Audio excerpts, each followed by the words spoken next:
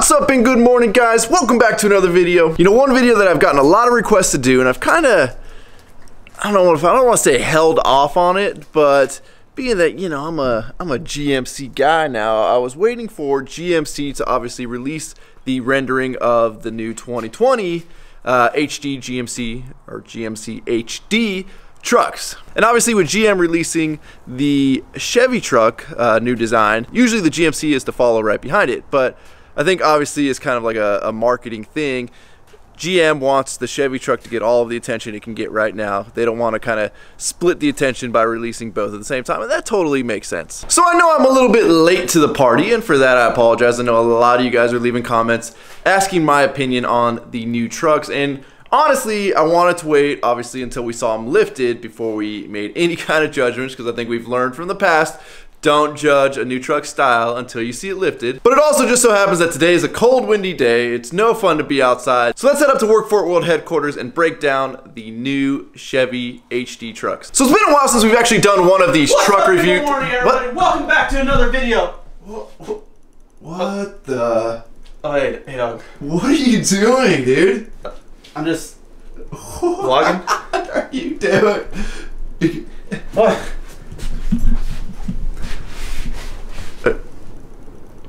Really? What? Really? What?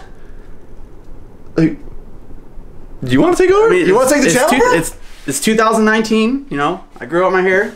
Yeah, it looks great, dude. Put my hat backwards. 6 shades? Yep, 6 shades. Where can you find those? Down in the description? Down in the description. You taking over my channel or what, buddy? I mean, yeah, why not? Here you go. What are we talking about today? Take the camera.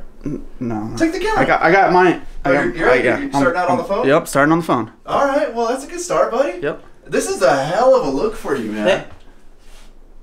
Wait a minute. What? I mean, we're kind of wearing the same thing. that wasn't planned. It really wasn't. You look good, though, dude. Do I? All right, let's get this video to like, give me a like range, buddy, that we can get you to rock that for like a full day. Full day? Full day. 2,000 likes. All right, if this video gets 2,000 likes, which I know you guys can pull off, we're gonna get Chris to rock this setup for a full day. Oh, it's gonna be amazing. Let's do it. So, as you guys know, we are talking about the big debut. We're talking about the 2020. We can't do the same video though. Like that doesn't work like that. Oh, it doesn't? No, we gotta. All right, I'll tell you what.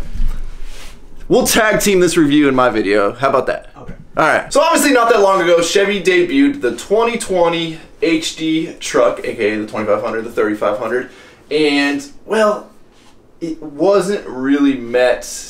I don't want to say that well, or maybe we should say that well. People hated the front end on the new Chevy trucks. They had revealed like a little cropped picture of the front end at one point, and that was like the big reveal that they were doing, and the front end actually looked decent from about there up, and everybody was really wondering what it's going to look like, and then it started to, yeah, it just got revealed, and not too many people were stoked on it. In fact, if you're like kind of in the Instagram, but I guess any real world, actually, you're going to see there's just so much criticism surrounding this truck. But let's kind of break down some of the new additions or new changes to the truck.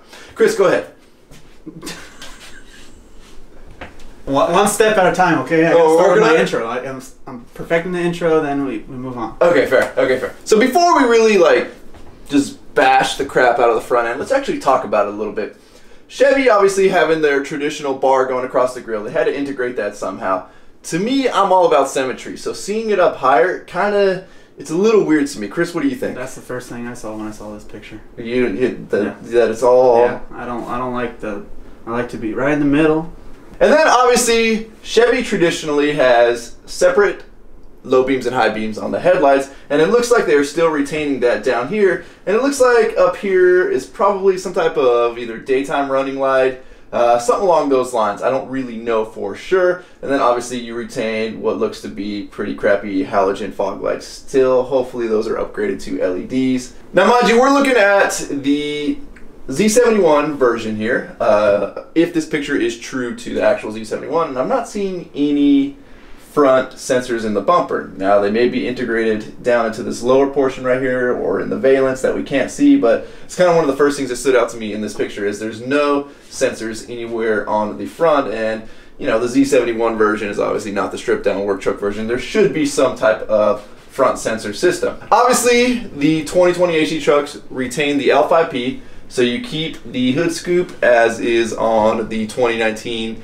and older L5P trucks. So now let's start to kind of work our way back on the truck, and you'll start to notice a few differences that at least I see in this picture over like the 1500 trucks, which typically in GM's line of trucks, the 1500 is very similar to the 2500, and they've actually started to get a little bit away from that over the years, but obviously cab and body, they typically keep the same, but it's different here in the Chevy HD versus the 1500 trucks.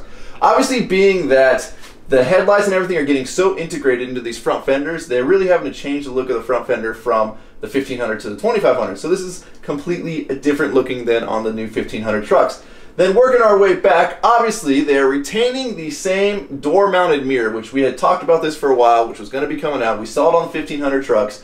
We knew that the tow mirrors were no longer going to be a thing in the actual little A-pillar area here of the window, which means you can no longer use older or previous generation Chevy tow mirrors on your trucks. This is kind of where that dies, is right here until somebody comes up with, looks like there's a black plastic piece here. I'm sure somebody's going to come up with an adapter plate, but then that also means you now need to fill the holes in your door and repaint, and that sucks. It's a lot of work. I'm sure somebody's going to do it though, and it's going to look cool, but it's going to take a lot of work and a lot of money to get it done.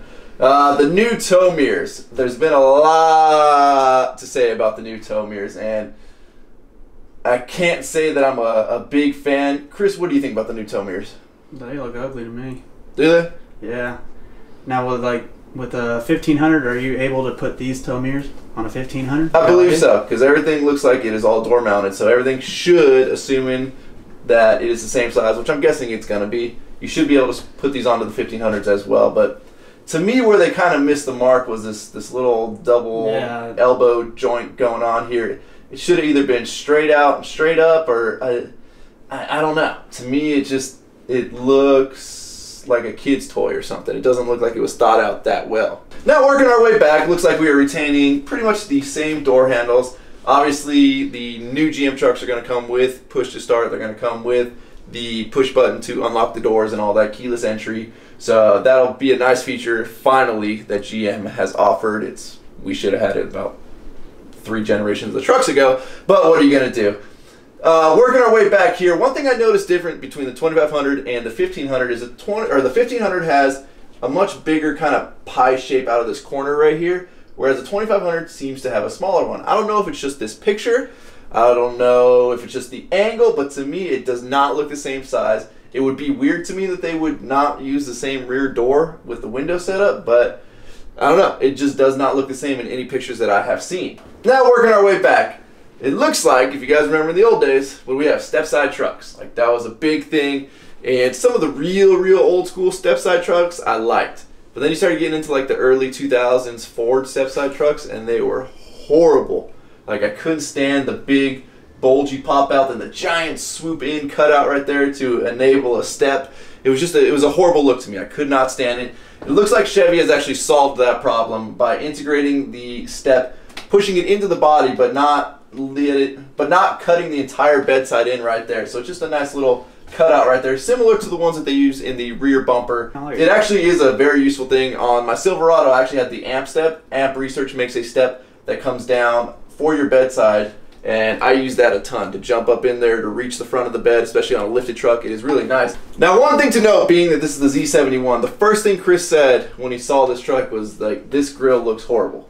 These like little squares of cheap black plastic, it's not a good look.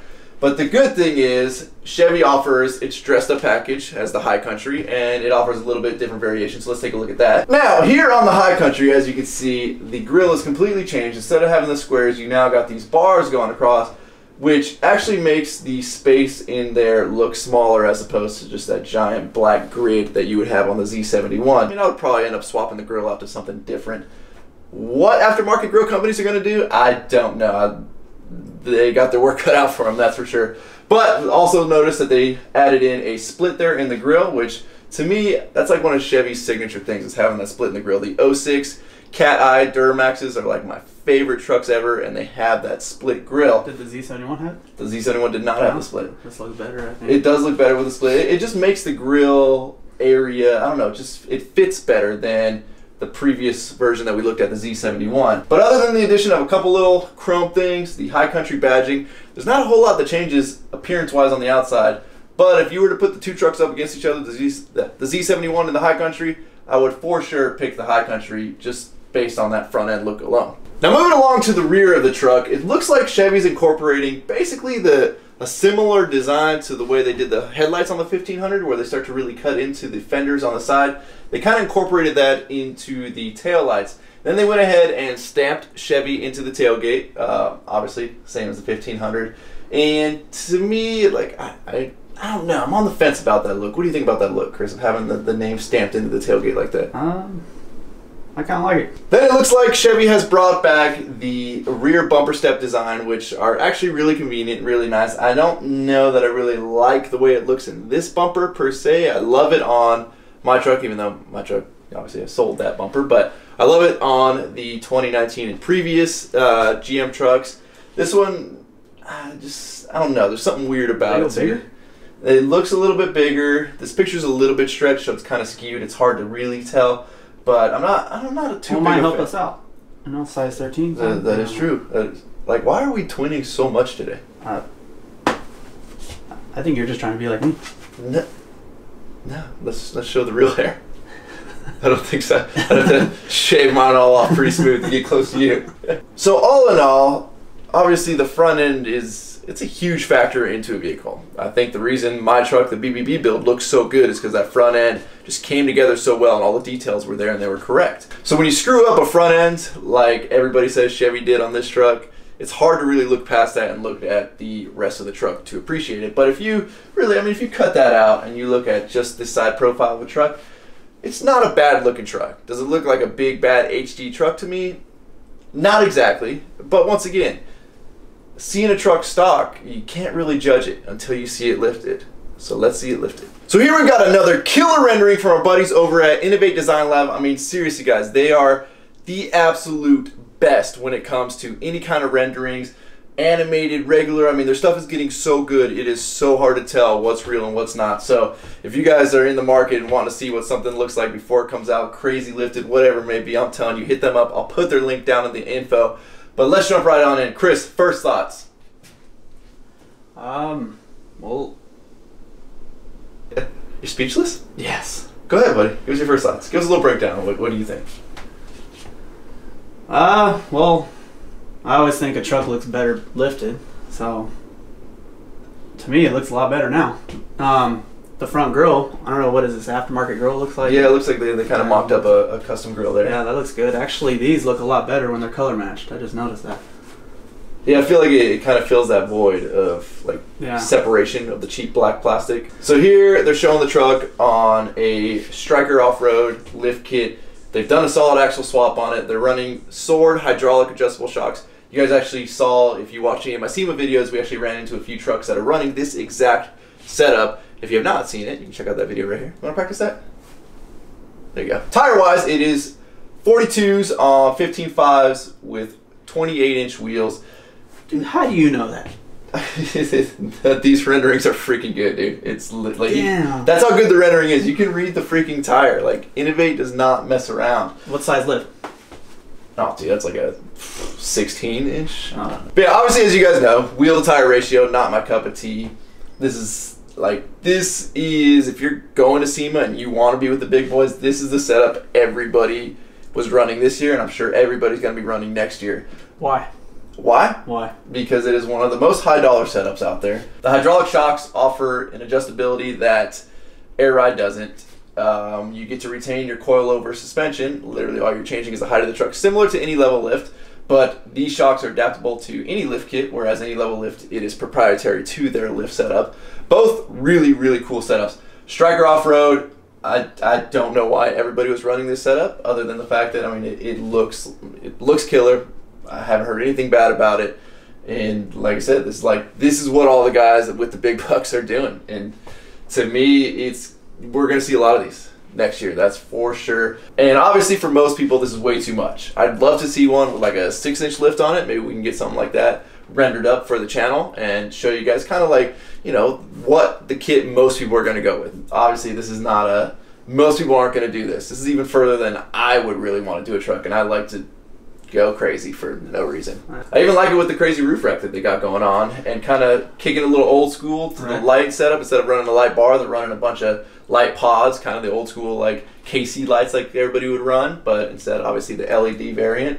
It's a really cool truck, and I think once we start to see these hit the road, you're gonna start to see these popping up all over Instagram, and I can't say I hate it anymore at this point. Like I said, once you start to kind of doctor up the front end, I would definitely run more of like a Flog Industries bumper. It would probably be a cleaner setup. I think once you start getting too many lines going, which is kind of what we're looking at here, it starts to get a little cloudy in there. So to me, I'd run a Flog Industries bumper, just clean that up a little bit, and I think you'll have one hell of a truck. And I think once we start to see these lifted, everybody's going to change their mind pretty much like they do with every single truck that's ever been released. Go ahead, Chris, final thoughts on this truck? I can't wait to see it in person. You coming to see one with me next year, buddy? Because I'm feeling the only place you can see that in person is that SEMA. Maybe. Assuming they're out in time. Now, obviously, what I'm waiting for, and Chris too, being that we're both GMC guys now, is we want to see what the GMC 2020 HD truck looks like. I've actually had one of you guys email me some spy shots that you guys got that were better than some of the website spy shots I've seen of one of their camouflaged ones in a parking lot, which to me it's crazy how much these trucks get photographed and get pictured. It was in a Costco parking lot that these pictures were taken in, and to me, like, you have one job, like, drive this truck, test it, don't let anybody see what it looks like. And it seems like more and more spy shots get released, kind of like the guy that had the pre-released iPhone and he was doing testing for Apple but left it in a bar and walked out. Like, you have one job, don't let anybody see it. But anyways, I cannot wait to see what that looks like, and as soon as we get any kind of reveal or report on that, we will bring it to you guys on the channel. Now, Chris, after doing all this, I'm starting to get a little hungry. We need to go to the store. We need to get a couple things. You feeling froggy? You can go out on the town like that or what? Let's roll. You heard him. All right, let's go. I'm not even waiting for 2,000 likes. You're just doing it? Look at that. We got a new 2019. Brought a much more outspoken Chris. Kid, Yep. you got it. Oh, your hair looks good, girl. Got my hair did and my nails did. You know what, buddy? We never told him what happened to your truck, man. I'm sure everybody's real concerned. It's all fixed. Is it? Yeah, Ryan took it to the shop, fixed it. We're all good to go. Nah, Chris is just kidding. Actually, his truck ended up on the 3rd key cycle, kind of like I thought it would. It went back to normal, being that nothing was wrong. So after the 3rd key cycle, the check engine light turned off and everything's good to go, right? Yeah, I guess you can switch the settings while you're driving, so now we know. So we're having the old BBB build here. We're gonna head over. We gotta go get some barbecue sauce for some grilling later. So we're gonna see if our favorite barbecue store is open. Oh, what you grilling? Some tri-tip. What about you? Tri-tip. Oh, nice. Yep. Maybe we'll meet up. Yeah, you wanna eat together? Sure. What? I need a haircut. I'm over it. Dude, it's such How a do killer. you do? I don't know how you do it. We just got here, and unfortunately, it looks like our store's closed. I hate when these freaking people block the diesel pumps. Right, bro? Preach. Dude, that's get out of the way. Diesel.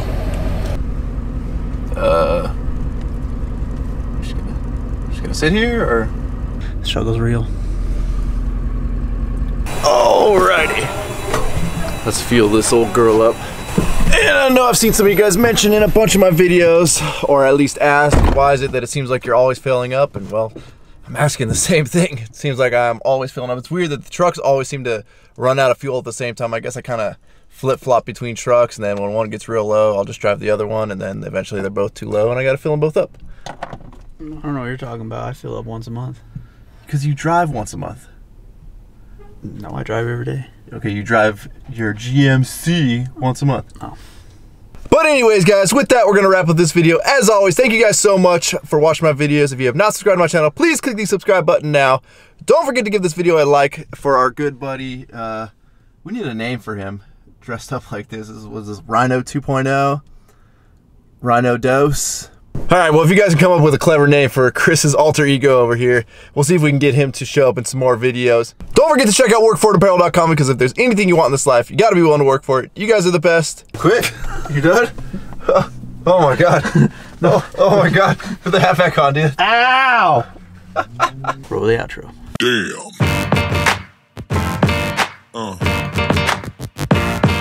Yeah. Yeah.